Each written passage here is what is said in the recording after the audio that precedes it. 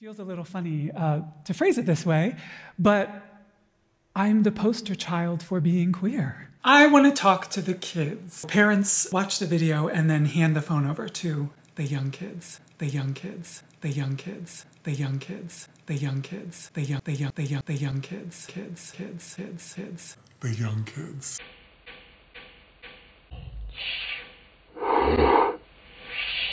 Hi there. Bring that ass back like a boom, boom, boom, boom. Toxic parent. Thank you for being a kind and good person. I look like a man. I'm not one. What? Nitpicking someone to the nth degree is not love. If your parent is one of those parents that's not good at parenting, well, I'll tell you what toxic/abusive parents do. Child Protective Services. I am being accused of being predatory. Sometimes parents just drop the ball. Why is this an obsession for you? This is the part where we hold a boundary. It will seem unkind, but it's very kind. When are you going to grow up? And the human dignity of people like me. I look like a man to you.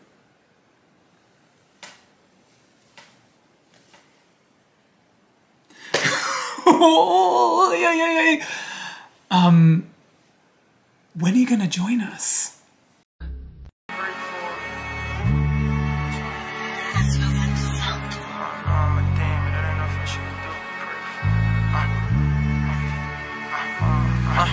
Mama, I know I'm a demon, it ain't nothing she could do but pray for me. Hello, I am Jeffrey Marsh, and I am a Vine superstar. I have 150 million views on Vine, and I'm going to talk to you today about being gender queer.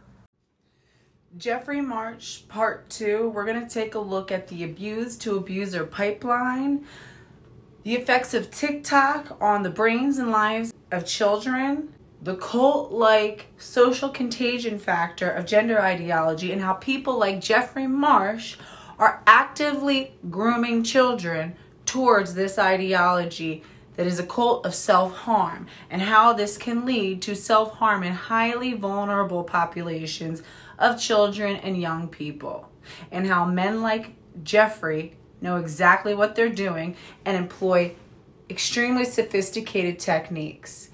Also going to talk about his history as a Buddhist monk and how it actually translates into the type of hypnosis that captures the minds and hearts of children. So let's get into it. It's clear that there is toxic masculinity and rigid gender roles is what he grew up in. And this is a very common formula that leads a lot of children, especially LGBT children, to then cross over into the TQ+, the transgender queer plus. And to be clear, it is the toxic masculinity that led to the patterns of abuse and homophobia that targeted homosexual, gay, lesbian, and bisexual children. And then it is toxic femininity that embraced them so far that it turned into a ubiquitous movement across entire Western culture. Additionally, it is toxic femininity that has women like the woman that we saw gathering their children around and literally offering them to these predators in the vein of, let's just be nice, just be nice. One of the strongest instincts on the planet is the maternal instinct. And I've heard a lot of childless women say that, no, I don't have a maternal instinct. No, you don't.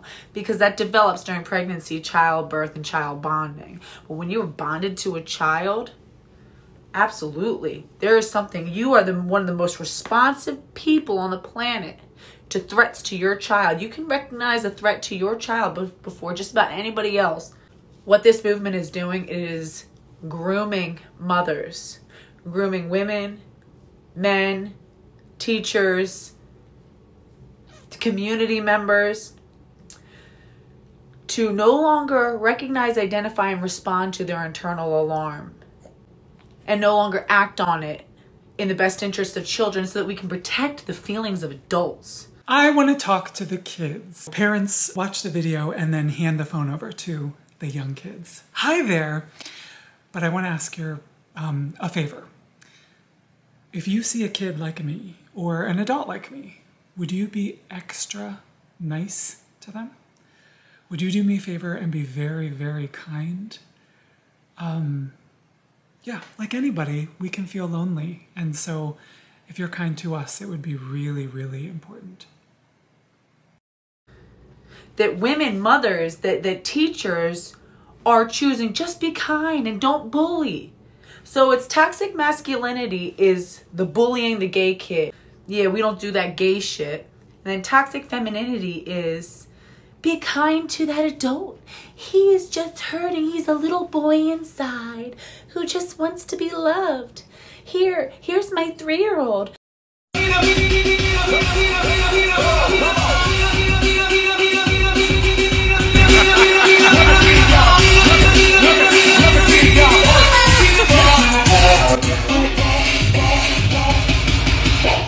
Feeling like a woman.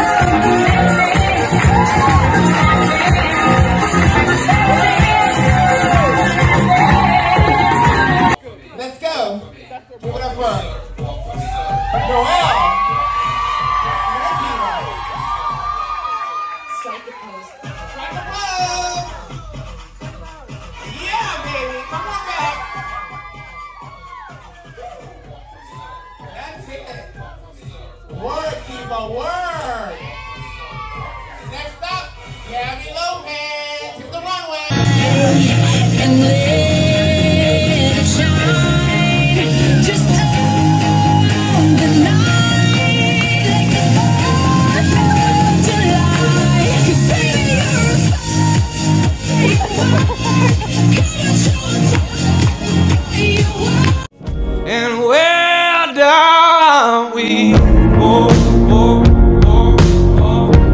where down we go, say where down we go, oh, 'cause say we run you down. But my son, I put my son in dresses all the time and I make him effeminate. I have a 5-year-old assigned male at birth kid, and she went to her dad's this weekend, who is, you know, transphobic. So she has to change into shorts before she goes over there because she's not allowed to wear dresses. I told her it was time to go change for daddy's house, and she ran and got this cute little yellow dress with zebras all over it. She seemed really excited to show it to her dad. And she had a panic attack when I told her she had to put on shorts. I've done a video talking about that woman before, and honestly, it's probably time for an update. But that situation is a battle of the toxic femininity and toxic masculinity. It's like, who can be more toxic, and how can we catch this child in between the midst of our, you know, divorce fight? It's so cruel.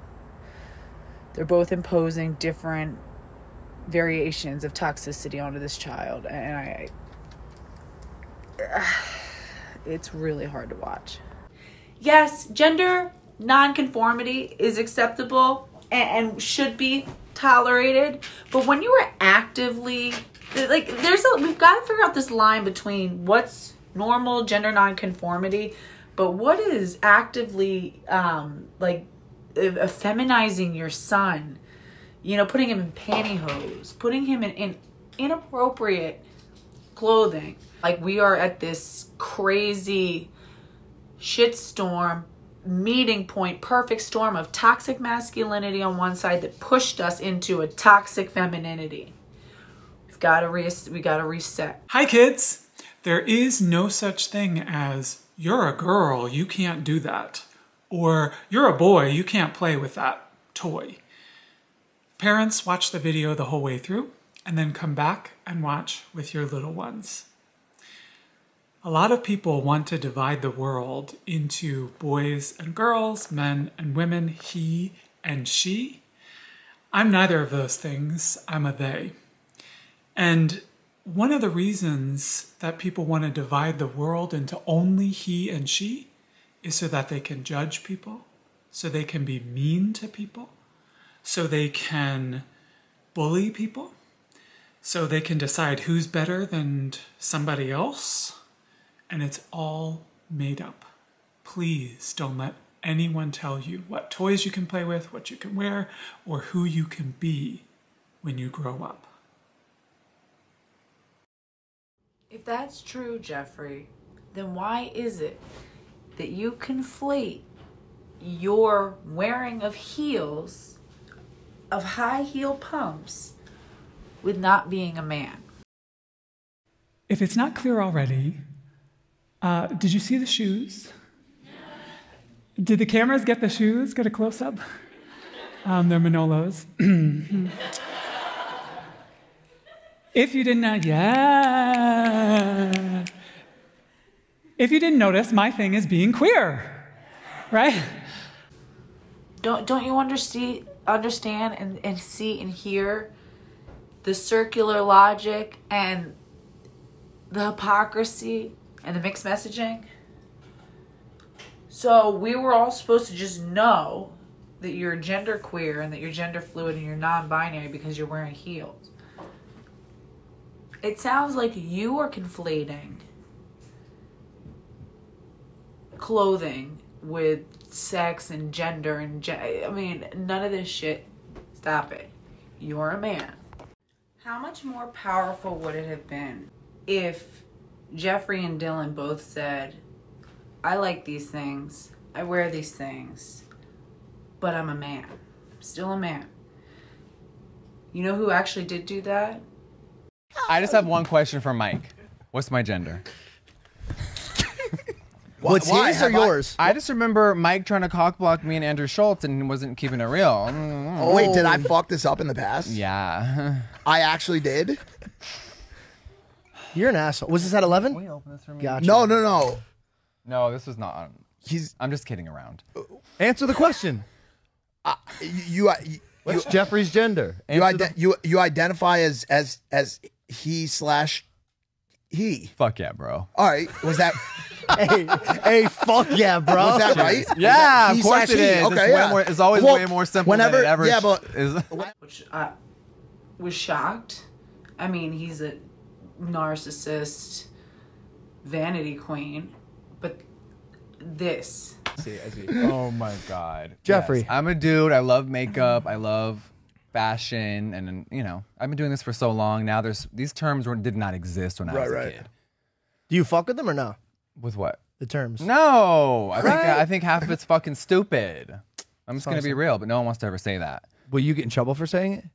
I don't care anymore. You're beyond. But I never cared. Yeah, I've been canceled 10 times. You guys talk about cancel culture all the time. Yeah. I think you're only canceled if you let yourself be canceled. I agree. Like, I'm the devil. I killed someone, and we should all go away. What did we do so wrong? So I just think that I just like to always just speak my mind. So the whole culture of everyone saying that they're this and that and that, it's like, oh, it's too many labels. Yeah, you killed somebody. Just be yourself. I didn't physically do it. Oh, the fuck. And remember, LGBT, lesbian, gay, bisexual, all which deal with sexuality, and those are really all the letters, were force teamed with these religious, cult-like, immaterial, spiritual beliefs of the T and the Q. Hand the phone over to the young kids. Hi there. I get asked a lot, are you a boy or a girl? And I love that question. Jeffrey Marsh goes by they, them. He is genderqueer, not just genderqueer, gender fluid. So as he explains, he mythologically floats and moves in between male and female, man and woman, and everything in between. And so I wanted to just tell you, sometimes human beings are more than boy or girl. Sometimes we're something else. Sometimes we're both.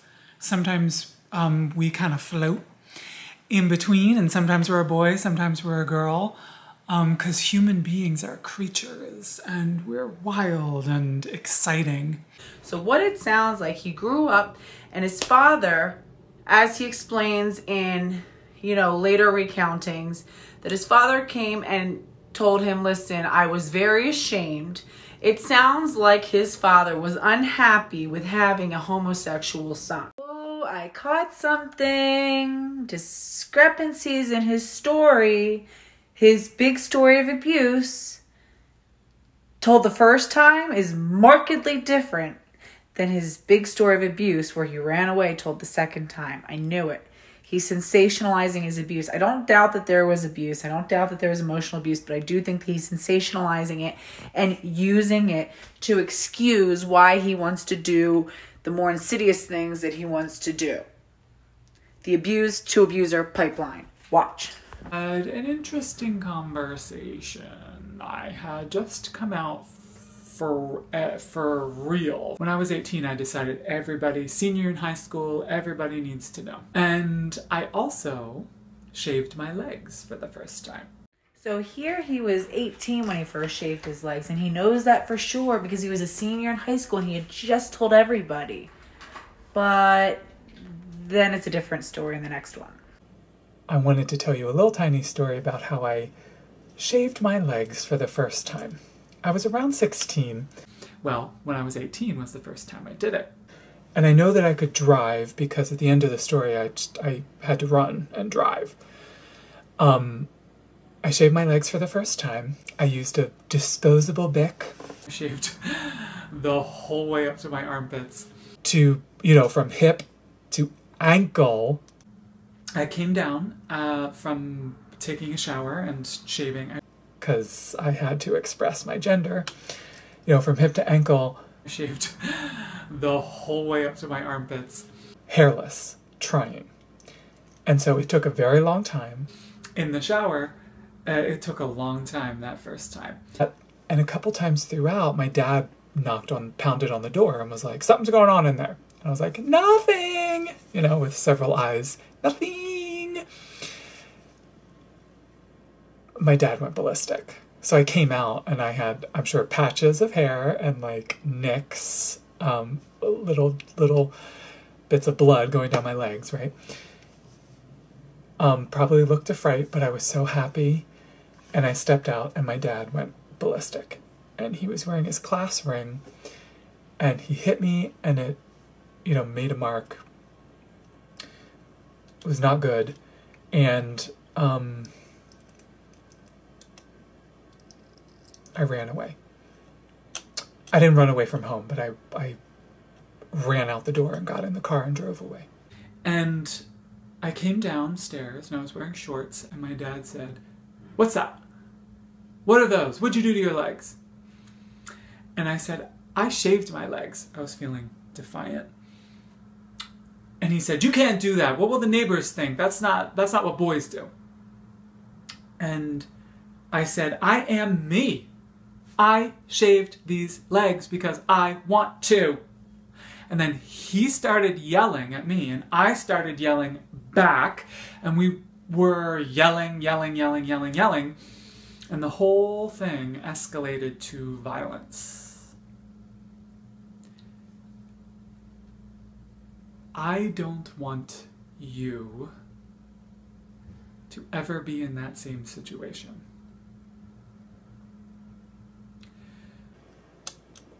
And stayed away for a very long time. But while my dad, I hope this is, trigger warning, obviously. All right, so He's full of shit. He's 16 for sure in one because he knows because he was driving. He was 18 for sure in the other one because he knows because he was a senior and just came out. You know, one, it's his dad's pounding on the door and telling him to come out. And obviously the more dramatic one is the second one. It's the one he released like years later. Clearly the story snowballed over time. I'm sure the gist of the story happened, but it sounds like they were arguing and fighting, and I'm sure there was aggression on both sides. And again, at 18, he's a grown man. And you know, I've seen men and sons, fathers and sons escalate like that. That happens. I don't think that he was this like helpless, meek, you know, LGBT child. You know, and I'm sure the dad was an asshole, don't get me wrong, but I really do think that he's using this whole abuse story to justify shit and to get, you know, oh, he's a poor, helpless. It's to throw people off his trail. It's to make him seem like I'm just this abused little duckling and I'm just trying to save the youth. These people are full of shit. This is why you really got to be careful who you're following, who you're listening to. Some of these people are just straight up liars. Jeffrey Marsh got upset because his mother, after he published a book, his mother confronted him. He claims that she said, oh, you're airing out our dirty laundry. I believe, and again, just based on watching his entire body of work, I believe that what happened was that there was a clash and a disconnect because she knows the truth. And I think she was able to call him out on his bullshit. I wanted to tell you another like awful thing my mom said to me when my book came out. And if you're an artist or writer, you might be able to relate. I felt all this pressure around writing the book. And I was the first non-binary person to do a memoir, to tell our story on the world stage. It was with Penguin. And it happened to have sold a lot of copies. And so I felt all this pressure and poured my heart and soul into that book.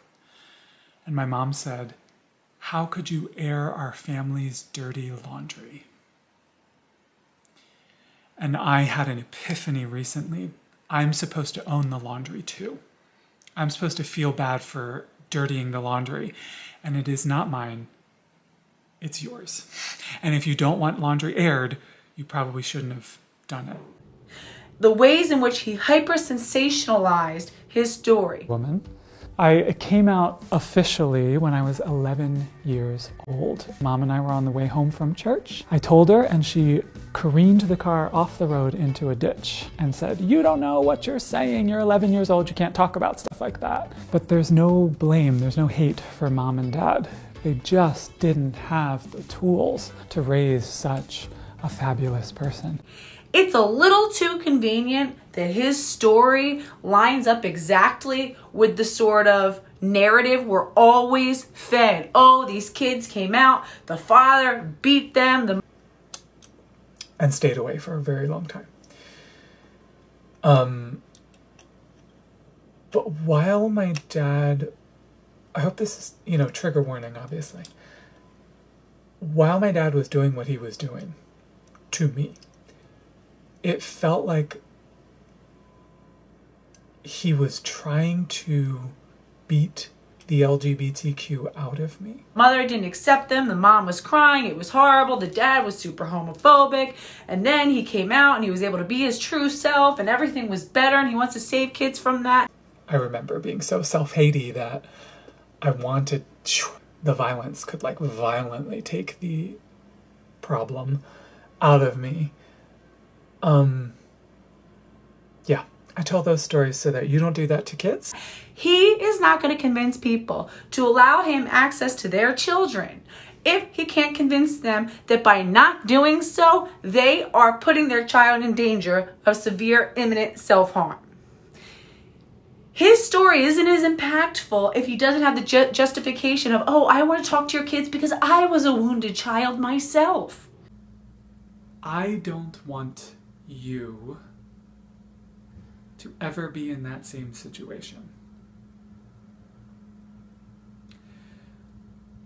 I knew then, as has become even clearer as the years have gone by, I don't need to choose a gender, and I don't need to fight for whatever it is in my life that I'm choosing. The problem is we have grown up with a level of entitlement in this generation that if you aren't, this hyper individualism, that anything you say goes, and if anyone tells you no, then they are oppressing you. They are repressing your true self. It has gone way too far. He has. I don't ever need to be aggressive. I don't ever need to convince. I don't ever need to argue. I know deeply within my bones who I am, and that who I am is somewhere in between or outside of or with both man and woman. Another thing you guys have to understand is he needs to sell the idea to parents that if you as a parent challenge your child's special identity, that you're abusing them, and that it could escalate to violence, it could escalate to the child running away, it could escalate to the child becoming suicidal. They must convince you of that. If they cannot convince you of that, you're not going to play along. The only way to get otherwise sane, rational, reasonable, caring, committed parents to play along with this fucking bullshit, these fake gender identities, is if you can convince them, but that by not doing so, you could lose your child. One of the most fucked up things that they love to say is, would you rather a transgender daughter or a dead son? That is emotional blackmail. It is an abusive, narcissistic manipulation technique to control. A lot of detransitioners who I've talked to personally and who I've read say that when they learned about the suicide statistics of transgender youth and transgender people who don't transition, and how it can snowball into self-harm, say that while they previously never considered suicide, never had any sort of suicidal ideation, when they would read these, the 41% statistic, which again, we know is a trope. It's a trope that has been recycled through because of lazy journalism, poor reporting, and sensationalist headlines that are used just to grab the viewer. It's from greedy, lazy journalism. And what it has done, it has created a false hysteria. A hysteria around a false statistic that simply is inaccurate. So, of course, Jeffrey has repeated these tropes because they have been so effective. Parents should stop DMing me saying, what if my kid transitions and then they regret it? Then they change their mind. Why aren't you DMing me to say, what if I force my trans child to be someone they're not until they're 18? He has repeated these tropes that if we don't allow kids to transition, they will commit suicide. If we don't, they'll commit suicide. And again, it's like no one can question that, that this is happening. Of course, he's putting that out there. It is emotional blackmail. It is manipulation. And it psychologically scars them and future generations for hundreds of years. Why aren't you afraid of making that mistake? And what I find so disingenuous about Jeffrey Marsh is that he scolds parents who, I guess, again, stop writing into these creators and asking them how to live. These people aren't anybody. It's like when people go and comment on Lisa Michelle and ask, like, is it okay if I do this? Is this considered a beauty practice? Stop it. Stop going to Jeffrey Marsh, asking him for parenting advice. A, the man has never been a parent. B, the man is clearly dysfunctional, had dysfunctional parents. What the hell model do you think he's going to draw from?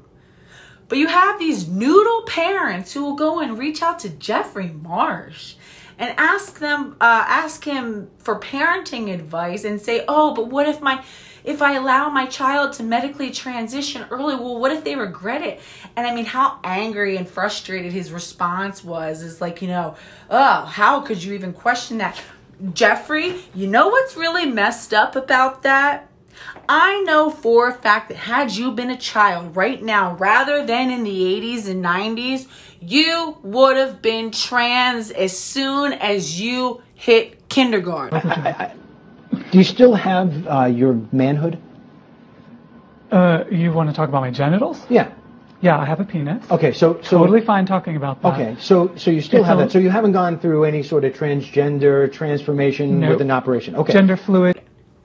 And if you had one of these, uber liberal families, you would have been trans. And you know what I know? You are a homosexual man.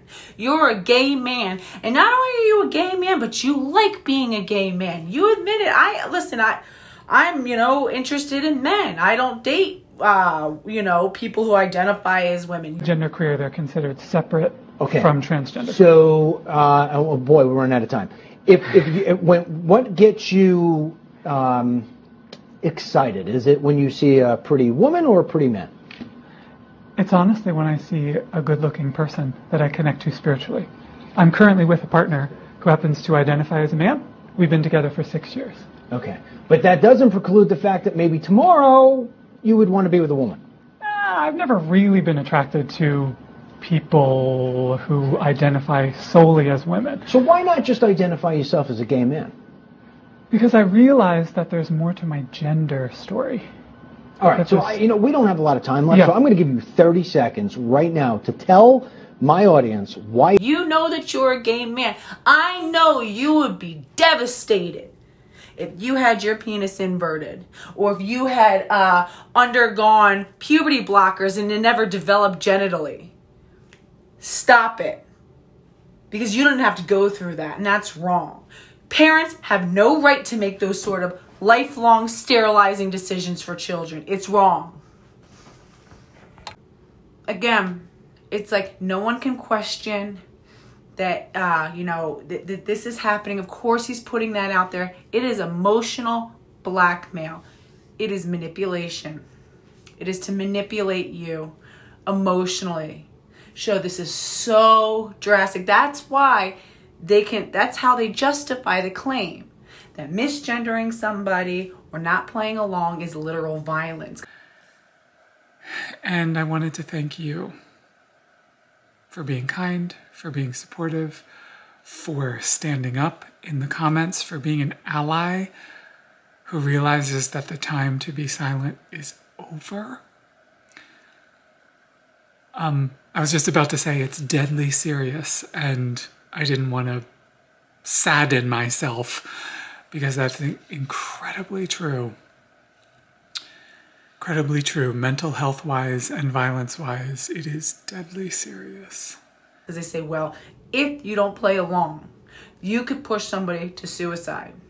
Fact of the matter is, a lot of kids who are desperately seeking these identities already have pre-existing mental illness. And this is, seeking out gender is a cope. Because when you have celebrities everywhere, when you have doctors who are playing along with it, when you have institutions that are playing along with it, social media influencers who are playing along and saying that when I transitioned, suddenly all of my problems disappeared. Suddenly I felt so much better and I was living my truth and I could be my true, authentic self, and this is what rescued me. So much of that predicates on two things. One, it predicates that you separate yourself from your family. It predicates that you want to dissociate yourself from the people who really know you, who can really intervene. Because again, these people like Jeffrey Marsh, know The truly caring, concerned parents who know their children well are going to identify saying, you know what, this isn't really you. This isn't genuine. That's not really your past. That's not really your history. Talk about children and adults, both, who are either coming from trauma or a sense of isolation. Everyone asks me, I want to heal from my childhood trauma. How do I get started? There's a really easy way. Tell yourself something kind. And maybe feel dejected or rejected, having family issues, tumult. Go online and encounter this, you know, kind of immaterial community. And I want you to do that until it doesn't feel awkward. Even if it takes you a decade or the rest of your life. Say something kind to yourself. Practice it now. I'll just sit here quietly while you say something nice to yourself. Yeah, it wasn't that hard. You could do it a bajillion times and it will get easier. Of quote-unquote like-minded people, and it is so much easier to be supportive of somebody who you don't actually need to participate with. If you need a new family, if you need a family that respects your deepest truth and help problem solve their life, that listens to you, that celebrates you, that or support their life in the real sort of day-to-day things, you're welcome here in this family on this page. When you're online, it is so much easier to say, yeah, be who you want to be. That's great. I support you. We will love you unconditionally. I'm glad you're here.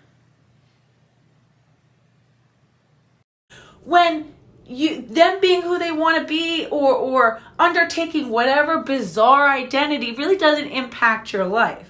But it's so attractive when you feel isolated, when you feel misunderstood. So from what I believe, it sounds like he was radicalized into queer theory at a time when it was really picking up speed. He became popular and Vine famous on Vine. Vine really took off because it's so immediate. An 11-year-old boy is going through the popular page and sees the stuff that's generally popular, and then here I come with eyeshadow saying, love yourself, guys. And their brain starts to melt. Have the guts to be yourself. The world needs you. When I was a kid, I would wear my mom's shoes and run around and be Wonder Woman.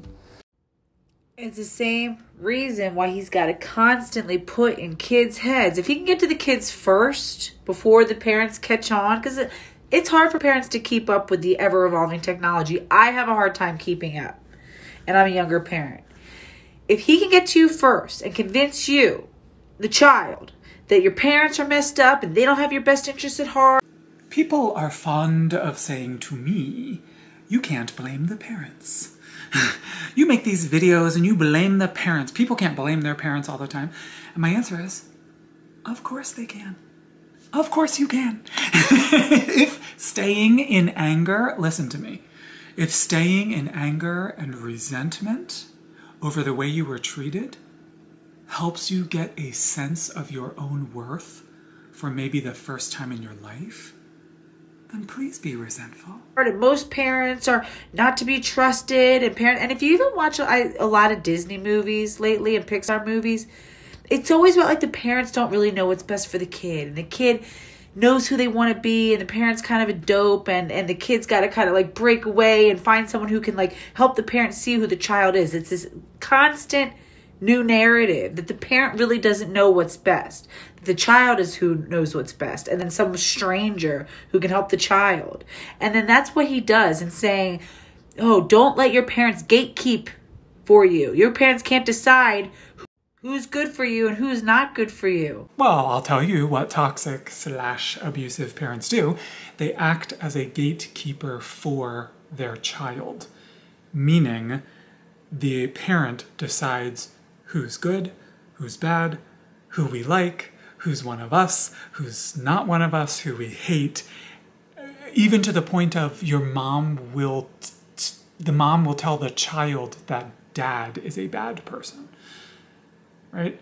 And you're supposed to be loyal to the toxic parent and judge other people through the prism of who's good or bad to that parent. It's screwed up. You didn't deserve that. Oh, what? That is like the point of parenting, is deciding what's safe and not safe for kids. The fuck you talking about, Jeffrey? Get the fuck out of my kid's face.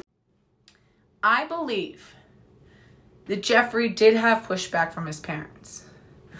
I also believe that his father probably was abusive. I also believe that that narrative is extremely convenient for Jeffrey to sell his product. And what's his product? Jeffrey's product is this lifestyle that is super unique and special and fancy, that is a cure for troubled teens. It is a cure for children who have body image issues. It is a cure. It is like a magic pill that resolves all of a child's issues. He's a snake oil salesman. He is trying to sell a cure, a catch-all cure that could resolve anything that a child is going through. It is so attractive to children to think, if I just become somebody else, if I just escape and transform myself, I could live a whole different storyline rather than going and facing and dealing with and conquering the obstacles that I have in my own life as myself. When you can become somebody else, of course that sounds like freedom. Of course, but it is a placebo effect. It is a placebo.